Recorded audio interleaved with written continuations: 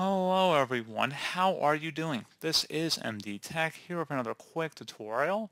In today's tutorial, I'm going to show you guys how to disable the show window contents while dragging on your Windows 10 or Windows 11 computer. So if you don't want to show window contents while you're dragging them around your screen, if you don't want to be able to see what's inside of a window, I'm going to show you guys how to do that. And this should hopefully be a pretty straightforward process, guys. And without further ado, let's go ahead and jump right into it. So all you have to do is open up the search menu, type in sysdm.cpl. Go ahead and open that up. Should be a control panel item in there. And you want to select the Advanced tab.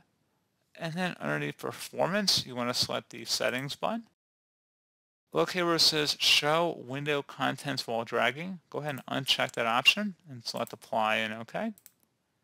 And now if we open the File Explorer again, or whatever window you had open, you try dragging it around, it will not show the contents while you're dragging it around. It's better for hardware that is not as fast, so you can see that you don't see the window contents while you're dragging them around on your screen. So pretty straightforward process on that, guys. And if you wanted to undo it, you would just go back into settings and then you would check mark where it says show window contents while dragging and select apply. And then you would see the contents once more. So pretty straightforward process, guys. Do hope I was able to help you out. And I do look forward to catching you all in the next tutorial. Goodbye.